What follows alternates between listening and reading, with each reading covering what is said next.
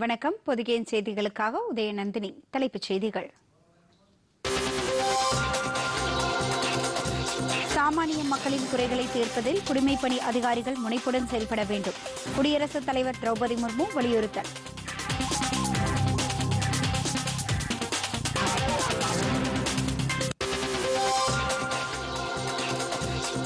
ராஜஸ்தானில் 200 தொகுதிகளில் நாளை வாக்குப்பதிவு. அனைத்து ஏற்பாடுகளும் தயார் நிலையில் இருப்பதாக தேர்தல் ஆணையம் தகவல். தெலுங்கானாவில் தலைவர்கள் தீவிர பிரச்சாரம்.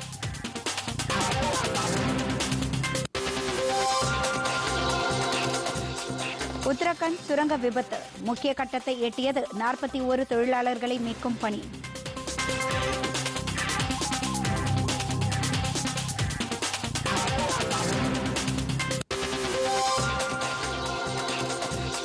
தமிழ்நாட்டில் ஒரு கால பூஜை நடைபெறும் கோயில் அர்ச்சகர்களின் வாரிசுகளுக்கு உயர்கல்விக்கான உதவித்தொகை வழங்கினார் முதலமைச்சர் மு.க. ஸ்டாலின்.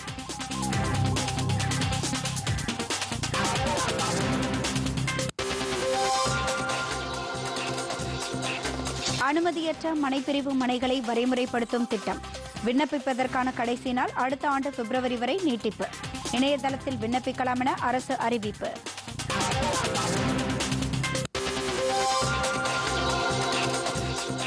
கத்தாரில் இந்திய முன்னாள் கடற்படை வீரர்கள் 8 பேருக்கு மரண தண்டனை விதிக்கப்பட்ட விவகாரம்.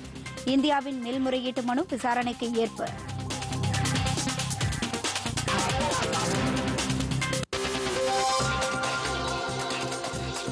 வரும் திங்களன்று அந்தமான் அருகே உருவாகிறது புதிய காற்றழுத்த தாழ்வு பகுதி. டெல்டா மாவட்டங்கள், ராமநாதபுரம், காரைக்கால் மாவட்டங்களில் நாளை கனமழைக்கு வாய்ப்பு. வானிலை மையம் தகவல்.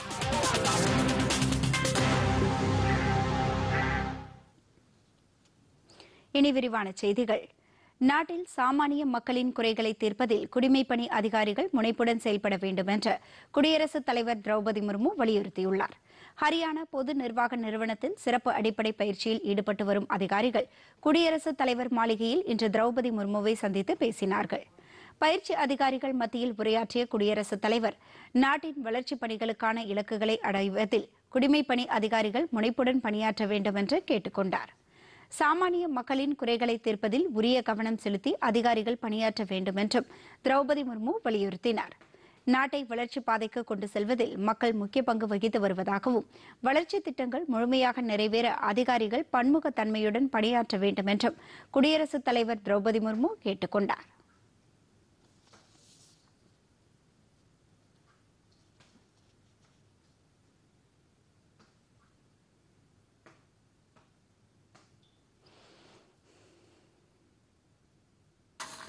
Good governance is a well-known term. However, the meaning of the term changes according to the time and situation.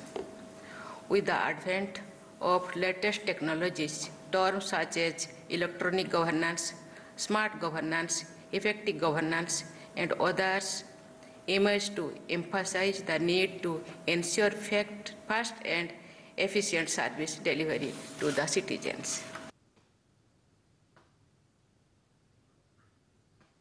Rajasthan மாநில சட்டப்பேரவைத் தேர்தலுக்கான வாக்குப்பதிவு நாளை நடைபெறவுள்ள நிலையில் அனைத்து ஏற்பாடுகளும் தயாராக இருப்பதாக தேர்தல் ஆணையம் சார்பில் தெரிவிக்கப்பட்டுள்ளது. ராஜஸ்தானில் மொத்தம் 200 சட்டப்பேரவைத் தொகுதிகள் உள்ளன. இதில் கரன்பூர் தொகுதியில் காங்கிரஸ் வேட்பாளர் குர்மீத் சிங் அண்மையில் மரணம் அடைந்ததால் அந்த தொகுதியில் தேர்தல் ஒத்திவைக்கப்பட்டுள்ளது. எஞ்சிய 199 சட்டப்பேரவைத் தொகுதிகளிலும் ஒரே கட்டமாக நாளை வாக்குப்பதிவு நடைபெறுகிறது.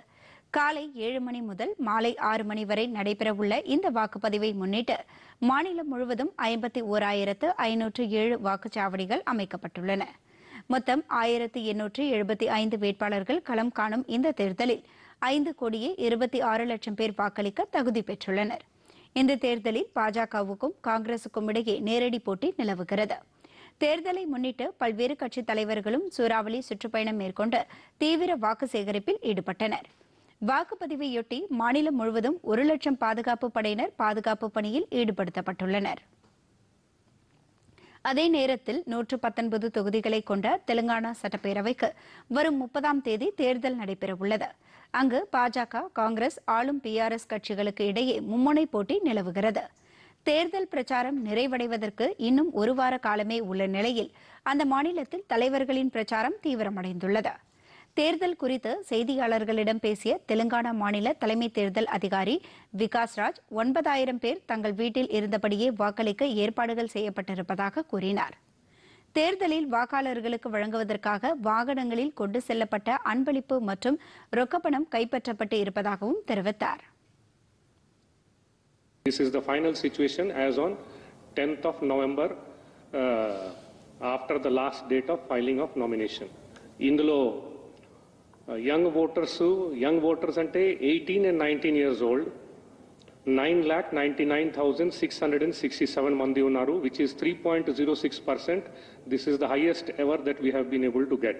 Senior citizens 80 plus 4 lakhs kante ekku unnaru, PWD 5 lakhs kante ekku unnaru.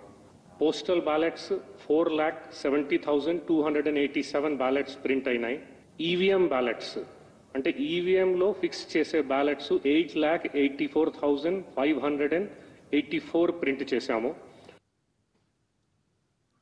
இதற்கிடையே இறுதிக்கட்ட தேர்தல் பிரச்சாரம் நடைபெற்று வரும் தெலுங்கானா மாநிலத்தில் பாஜக மூத்த தலைவர்கள் முகாமிட்டு தீவிர பிரச்சாரத்தில் ஈடுபட்டு வருகின்றனர். மத்திய அமைச்சர் ராஜ்நாத் சிங், அசாம் முதலமைச்சர் ஹேமந்த் பிஸ்வா சர்மா உள்ளிட்டோர் வாக்கு சேகரித்து வருகின்றனர். உத்தரகாண்ட் மாநிலத்தில் சுரங்க விபத்தில் சிக்கிய 41 தொழிலாளர்களை மீட்கும் பணி நேற்றிரவு தொழில்நுட்ப கோளாறு காரணமாக நிறுத்தப்பட்டிருந்த நிலையில் இன்று மீண்டும் மீட்புப் பணி தொடங்கியுள்ளது.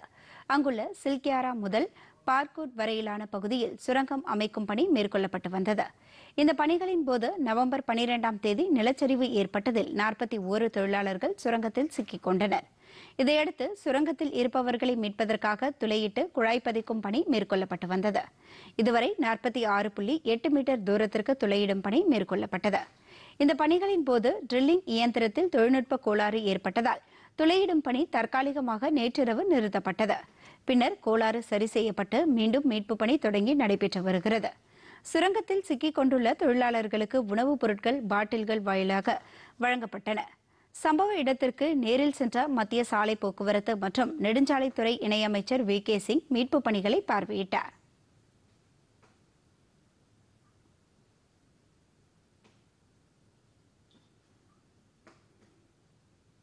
அதே நேரத்தில் உத்தரகண்ட் முதலமைச்சர் புஷ்கர் சிங் தாமி உத்தரகாசியில் நேற்றிரவு தங்கி மீட்பு பணிகள் குறித்து ஆலோசனை மேற்கொண்டார்.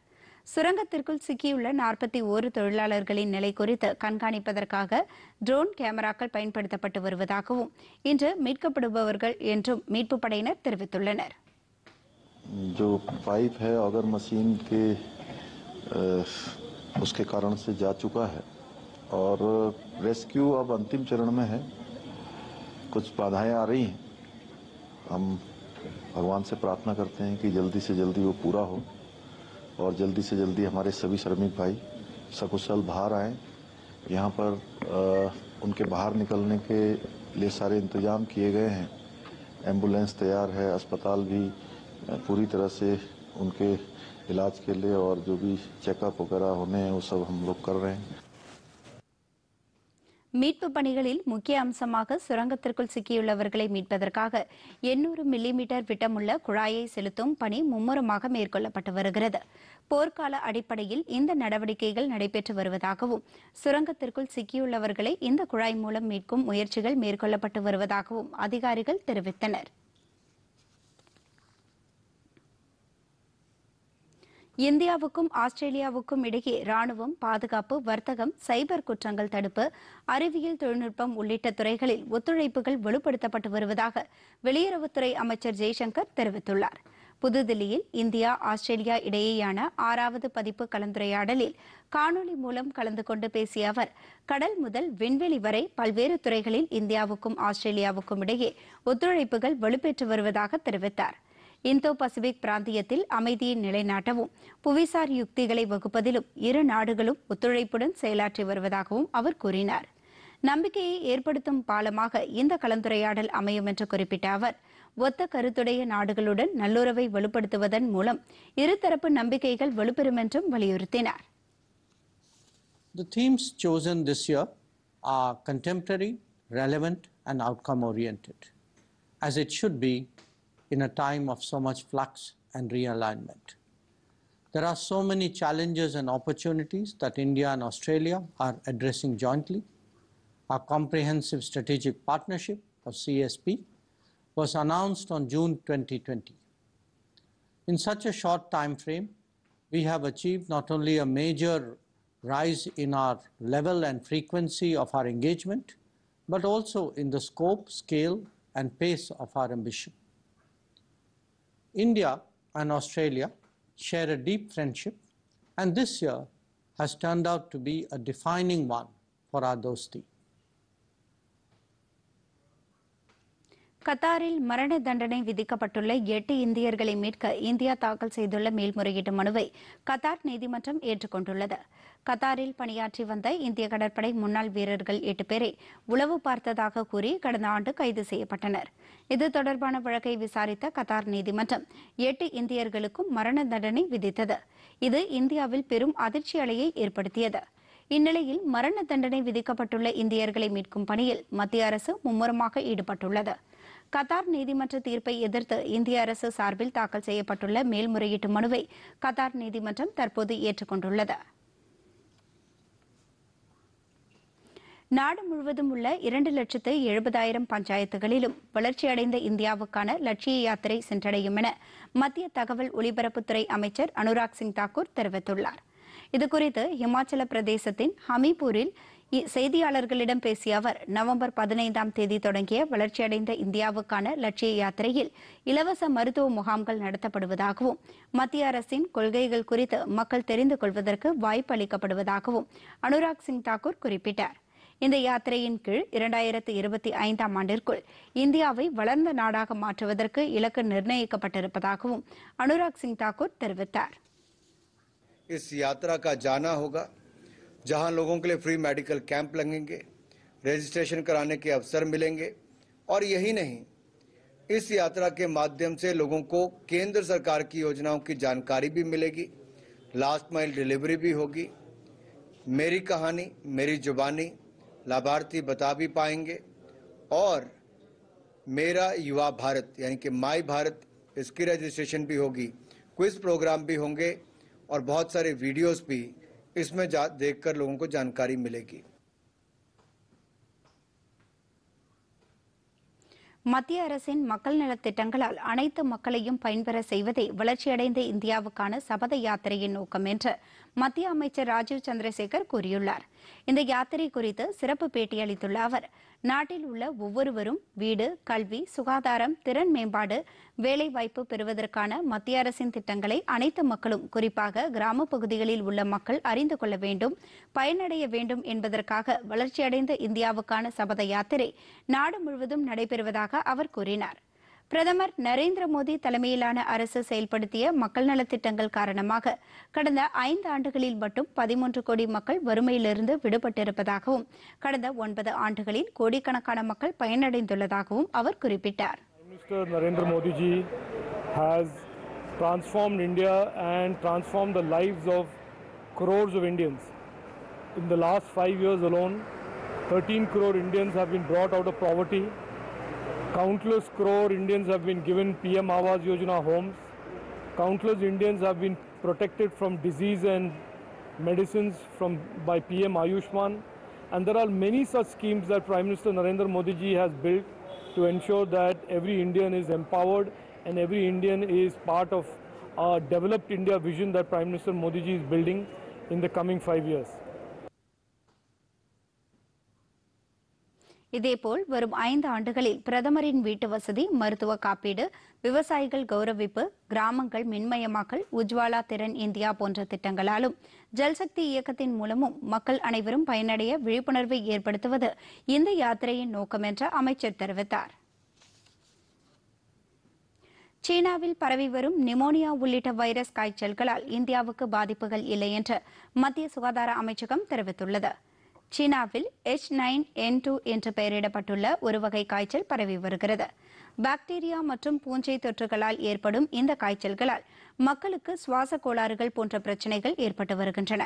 சீனாவின் வடபகுதி மாகாணங்களில் பரவி வரும் இந்த நிமோனியா உள்ளிட்ட காய்ச்சல்களால் இந்தியாவுக்கு பாதிப்புகள் ஏற்படுவது மிகவும் குறைவு என்று மத்திய சுகாதார அமைச்சகம் தெரிவித்துள்ளது.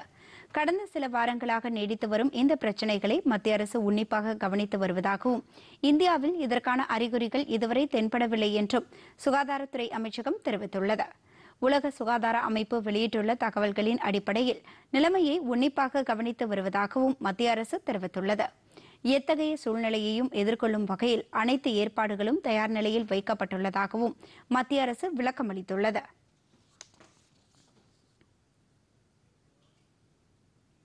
சிறிய இடைவேளைக்கு பிறகு செய்திகள் தொடரும்.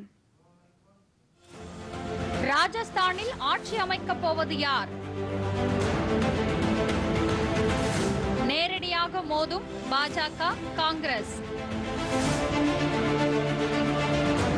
இன்றைய மக்கள் மேடை நிகழ்ச்சியில் இரவு 7:30 மணிக்கு காணத் தவறாதீர்கள். உங்களுக்கு தூங்குவதில் சிக்கல் உள்ளதா அல்லது நள்ளிரவில் தொடர்ந்து எழுந்திருக்கிறீர்களா? உதவி பெற டெலிமானஸை அழைக்கவும் 1441 என்ற எண்ணில் எங்கள் பயிற்சி பெற்ற ஆலோசகர்கள் உங்களுக்கு உதவுவார்கள்.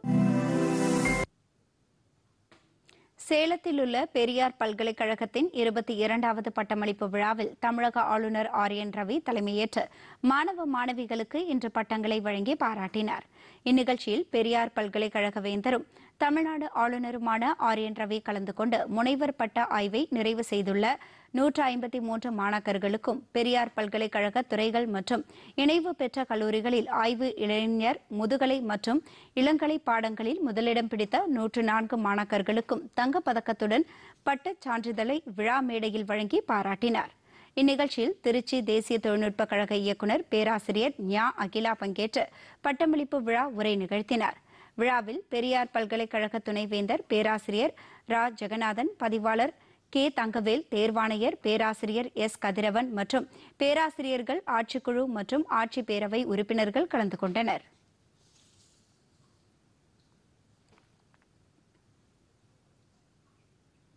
இந்து சமய அறநிலையத்துறை சார்பில் ஏற்பாடு செய்யப்பட்டிருந்த 1100வது திருமணத்தை சென்னையில் இன்று முதலமைச்சர் மு.க.ஸ்டாலின் நடத்தி வைத்தார். சென்னை மயிலாப்பூர் சாய்பாபா கோயில் அருகே அமைந்துள்ள கற்பகாம்பாள் திருமண மண்டபத்தில் இந்த திருமணத்திற்கு ஏற்பாடு செய்யப்பட்டிருந்தது. இதில் இந்து சமய அறநிலையத்துறையின் கோயில்கள் சார்பில் 1100 ஜோடிகளுக்கு திருமணம் நடத்தி வைக்கும் நிகழ்வை நிறைவு செய்யும் விதமாக 2 ஜோடிகளின் திருமணத்தை முதலமைச்சர் மு.க.ஸ்டாலின் நடத்தி வைத்தார். 2022-23 நிதியாண்டில் 500 திருமணங்களும், 2023-24 நிதியாண்டில் 564 திருமணங்களும், ஆக மொத்தம் 1064 திருமணங்களும் நடத்தி வைக்கப்பட்டுள்ளன. இன்று பிற மாவட்டங்களில் 34 மணமக்களுக்கும், சென்னையில் 2 மணமக்களுக்கும் என மொத்தம் 1100 திருமணங்கள் நடத்தி வைக்கப்பட்டிருப்பதாக தமிழக அரசு சார்பில் தெரிவிக்கப்பட்டுள்ளது. இதேபோன்று திண்டுக்கல் மாவட்டம் அருள்மிகு காளகஸ்தீஸ்வரர் திருக்கோயிலில் பொருளாதாரத்தில் பின்தங்கிய 4 ஜோடிகளுக்கு அம்மாவட்ட ஆட்சித்தலைவர் பூங்குடி திருமணத்தை நடத்தி வைத்தார். சுமார் 2,20,000 ரூபாய் மதிப்பிலான சீர்வரிசைகளும் மணமக்களுக்கு வழங்கப்பட்டன.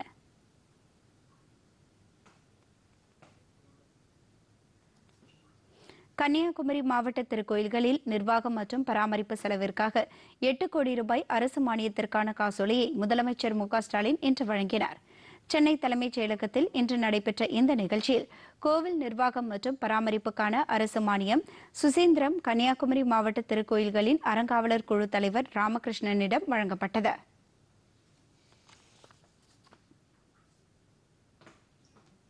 மேலும் ஒரு கால பூஜை திட்ட திருக்கோயில்களில் பணிபுரிந்து வரும் அர்ச்சகர்களின் வாரிசுகளுக்கு உயர்கல்விக்கான உதவித்தொகையையும் மாணவர்களுக்கு அவர் வழங்கினார்.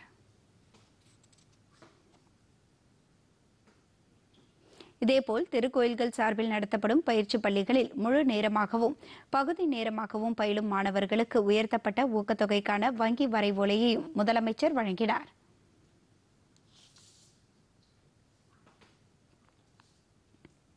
அனுமதியற்ற மனைப்பிரிவு மற்றும் மனைகளை வரன்முறைப்படுத்தும் திட்டத்திற்கு விண்ணப்பிக்க கால அவகாசம் நீட்டிக்கப்பட்டுள்ளது. ஏற்கனவே வெளியிடப்பட்ட அரசாணைகளில் குறிப்பிடப்பட்டுள்ள விதிகளுக்கு உட்பட்டு எந்தவித மாற்றமும் இல்லாமல் இந்த கால அவகாசம் 2024 ஆண்டு பிப்ரவரி மாதம் வரை நீட்டிக்கப்பட்டுள்ளது. இந்த திட்டத்தின் கீழ் விண்ணப்பிக்க விரும்புபவர்கள் www.tnlayout reg.in என்ற இணையதள முகவரியில் விண்ணப்பிக்கலாம் என்றும் தெரிவிக்கப்பட்டுள்ளது. இந்த இறுதி வாய்ப்பை பயன்படுத்தி மனைப்பிரிவுகளை வரன்முறைப்படுத்திக் கொள்ளலாம் என்றும் வீட்டு வசதி மற்றும் நகர்ப்புற வளர்ச்சித்துறை வெளியிட்டுள்ள செய்திக்குறிப்பில் தெரிவிக்கப்பட்டுள்ளது. இதனிடையே கடலூர் மாவட்டம் திட்டக்குடியில் 300 மெட்ரிக் டன் உற்பத்தி திறனில் கால்நடை தீவனம் தயாரிக்கும் தொழிற்சாலை நிறுவுவதற்கு நிர்வாக ஒப்புதல் அளித்து தமிழக அரசு அரசாணை வெளியிட்டுள்ளது. 33 கோடி ரூபாய் திட்ட மதிப்பீட்டில் நபார்டு திட்டத்தின் கடனுதவியுடன் இந்த தொழிற்சாலை அமைக்கப்படுகிறது. கடலூர், விழுப்புரம், கள்ளக்குறிச்சி, திருச்சிராப்பள்ளி, சேலம், காஞ்சிபுரம், திருவள்ளூர், வேலூர், திருவண்ணாமலை ஒன்றியங்கள் மற்றும் பிற ஒன்றியங்களில் உள்ள பால் உற்பத்தியாளர்களுக்கு உகந்த தரமான கால்நடை தீவனம் வழங்குவதையும் மாவட்ட ஒன்றியங்களுக்கு தடையின்றி சமச்சீர் கால்நடை தீவனம் வழங்கப்படுவதை உறுதி செய்யும் வகையில் இந்த தொழிற்சாலை அமைக்கப்பட்டு பால் உற்பத்தி அதிகரிக்கப்படும் என்று தெரிவிக்கப்பட்டுள்ளது.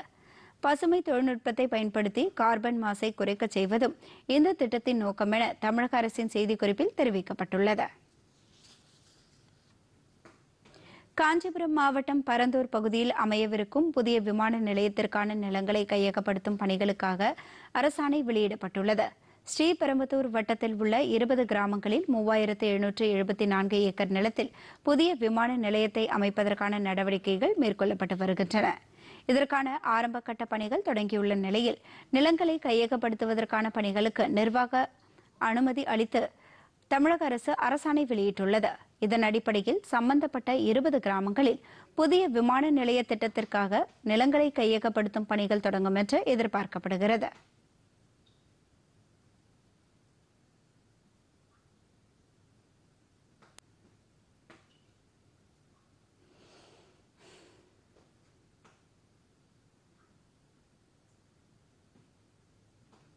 இதனிடையே மாற்றுத்திறனாளி குழந்தைகளை ஊக்குவிக்கும் பொருட்டு முதலமைச்சர் மு.க.ஸ்டாலின் உத்தரவுப்படி சுற்றுலா மற்றும் பொழுதுபோக்கு நிகழ்ச்சிகளுக்கு ஏற்பாடு செய்யப்பட்டுள்ளது. உலக மாற்றுத்திறனாளிகள் தினம் ஆண்டுதோறும் டிசம்பர் 3ஆம் தேதி அனுசரிக்கப்படுவதை முன்னிட்டு இந்த நிகழ்ச்சிகள் ஏற்பாடு செய்யப்பட்டுள்ளன. மாற்றுத்திறனாளி சிறப்பு குழந்தைகளின் அறிவாற்றல் மற்றும் தன்னம்பிக்கையை மேம்படுத்துவதற்காகவும் அவர்களின் சமூக ஒருங்கிணைப்பை வலுப்படுத்துவதற்காகவும் இத்தகைய நிகழ்ச்சிகளுக்கு ஏற்பாடு செய்யப்பட்டுள்ளதாக தமிழக அரசு வெளியிட்டுள்ள செய்திக்குறிப்பில் தெரிவிக்கப்பட்டுள்ளது. புதுச்சேரியில் அரியாங்குப்பம் ஓடைவெளி கிராமத்தில் நமது லட்சியம் வளர்ச்சியடைந்த பாரதம் என்ற விழிப்புணர்வு வாகன யாத்திரை நிகழ்ச்சி இன்று நடைபெற்றது. மத்திய அரசின் திட்டங்களை பொதுமக்களிடையே கொண்டு செல்வதற்காக நமது லட்சியம் வளர்ச்சியடைந்த பாரதம் என்ற கருப்பொருளை உள்ளடக்கிய விழிப்புணர்வு வாகன யாத்திரை புதுச்சேரியில் உள்ள TN பாளையத்தில் கடந்த 20ஆம் தேதி தொடங்கி வைக்கப்பட்டது. அதன் தொடர்ச்சியாக நாள்தோறும் பல்வேறு கிராமங்களுக்கு இந்த யாத்திரை சென்று வருகிறது. அந்த வகையில் புதுச்சேரியில் அரியாங்குப்பம் ஓடைவெளி கிராமத்தில் உள்ள அரசு தொடக்கப்பள்ளியில் இன்று விழிப்புணர்வு யாத்திரை நிகழ்ச்சி நடைபெற்றது. இதில் புதுச்சேரி சட்டப்பேரவை சபாநாயகர் செல்வம், மத்திய சுகாதாரத்துறை செயலர் சுதான் பந்த் மற்றும் மத்திய மாநில அரசு அதிகாரிகள் பலர் கலந்து கொண்டு பொதுமக்களிடையே கலந்துரையாடினர்.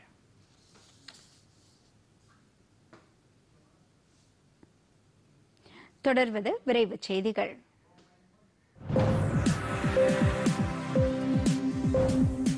தெற்கு ரயில்வே ஓய்வூதியதாரர்களுக்கான சிறப்பு மருத்துவ அடையாள அட்டை வழங்குவதற்கான முகாம் தற்போது சென்னையில் நடைபெற்று வருகிறது. கடந்த 2ஆம் தேதி தொடங்கிய இந்த முகாம் டிசம்பர் 1ஆம் தேதி வரை நடைபெறும் என்று தெற்கு ரயில்வே சார்பில் அறிவிக்கப்பட்டுள்ளது. இந்த முகாம் சென்னை அயனாவரத்தில் உள்ள புதிய ரயில்வே மருத்துவமனை வளாகத்தில் சனி மற்றும் ஞாயிற்றுக்கிழமைகள் தவிர பிற அனைத்து நாட்களிலும் நடைபெறும் என்று அறிவிக்கப்பட்டுள்ளது. சிவகங்கை மாவட்டம் சிங்கம்புணரி பேரூராட்சியில் 1 கோடி ரூபாய் மதிப்பீட்டில் கட்டப்பட உள்ள பேரூராட்சி அலுவலக கட்டுமான பணிகளுக்கு கூட்டுறவுத்துறை அமைச்சர் KR பெரியகருப்பன் அடிக்கல் நாட்டினார். பின்னர் பேசிய அமைச்சர் சிங்கம்புணரியில் பொதுமக்களுக்கு தங்கு தடையின்றி சீரான குடிநீர் கிடைக்கும் வகையில் மதுரை மாவட்ட கூட்டுக்குடிநீர் திட்டத்தில் இணைப்பதற்கான நடவடிக்கை மேற்கொள்ளப்பட்டுள்ளது என்றும் தெரிவித்தார். இந்நிகழ்ச்சியில் மாவட்ட ஆட்சியர் ஆஷா அஜித் உள்ளிட்ட உயரதிகாரிகள் கலந்து கொண்டனர்.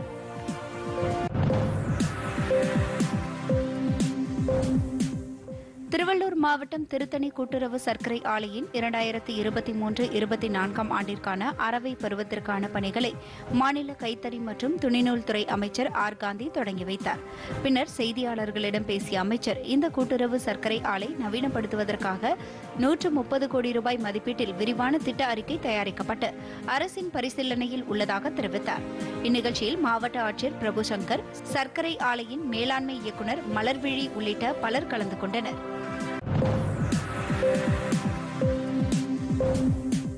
புதுச்சேரி பல்கலைக்கழக பொறுப்பு துணைவேந்தராக பேராசிரியர் தாரணி கரசூர் இன்று பொறுப்பேற்றுக் கொண்டார். துணைவேந்தராக இருந்த பேராசிரியர் குர்மீத் சிங்கின் நீட்டிக்கப்பட்ட பதவிக்காலம் நேற்றுடன் முடிவடைந்த நிலையில் இந்த பதவியேற்பு நடைபெற்றது.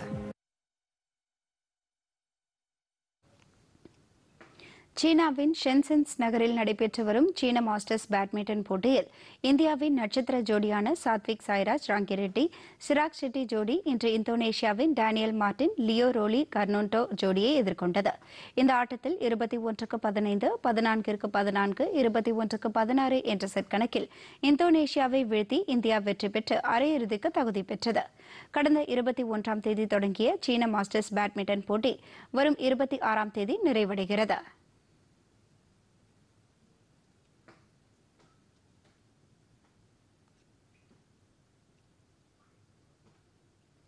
அர்மேனியாவில் இளையோர் உலகக்கோப்பை குத்துச்சண்டை சாம்பியன்ஷிப் போட்டியில் பிரிஜேஷ், திவேஷ், யோகேஷ் உள்ளிட்ட 10 பேரை கொண்ட இந்திய அணி பங்கேற்கிறது. அர்மேனியாவின் எரேவன் நகரில் இன்று தொடங்கி டிசம்பர் 4ஆம் தேதி வரை குத்துச்சண்டை போட்டிகள் நடைபெறுகின்றன. இதில் 58 நாடுகளைச் சேர்ந்த 448 இளம் குத்துச்சண்டை வீரர் வீராங்கனைகள் பங்கேற்கின்றனர். இப்போட்டியில் இந்தியா சார்பில் பிரிஜேஷ், திவேஷ், யோகேஷ் உள்ளிட்ட 10 பேர் பங்கேற்கின்றனர்.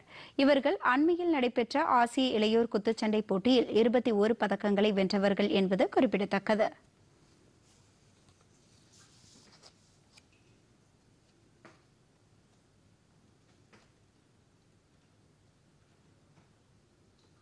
வரும் திங்களன்று அந்தமான் அருகே புதிய காற்றழுத்த தாழ்வு பகுதி உருவாக வாய்ப்புள்ளதாக சென்னை வானிலை ஆய்வு மையம் தெரிவித்துள்ளது. இது மேற்கு வடமேற்கு திசையில் நகர்ந்து தென்கிழக்கு வங்கக்கடல் பகுதியில் அடுத்த புதன் வாக்கில் காற்றழுத்த தாழ்வு மண்டலமாக வலுப்பெறக்கூடும் என்று வானிலை மையத்தின் அறிக்கை கூறுகிறது. நாளை கடலூர், நாகை, திருவாரூர், தஞ்சாவூர், புதுக்கோட்டை, மயிலாடுதுறை, ராமநாதபுரம் மாவட்டங்களிலும் காரைக்காலிலும் ஓரிரு இடங்களில் கனமழைக்கு வாய்ப்பிருப்பதாக அறிக்கை மேலும் தெரிவிக்கிறது. சென்னையை பொறுத்தவரை அடுத்த 48 மணி நேரத்திற்கு வானம் ஓரளவு மேகமூட்டத்துடன் காணப்படும். நகரின் ஒரு சில பகுதிகளில் மிதமான மழைக்கு வாய்ப்பிருப்பதாக வானிலை மையம் கூறுகிறது. கடந்த 24 மணி நேரத்தில் நீலகிரி மாவட்டம் குன்னூரில் அதிகபட்சமாக 9 சென்டிமீட்டரும், தூத்துக்குடி மாவட்டம் சூரன்குடியில் 8 சென்டிமீட்டரும் மழை பதிவாகியுள்ளது.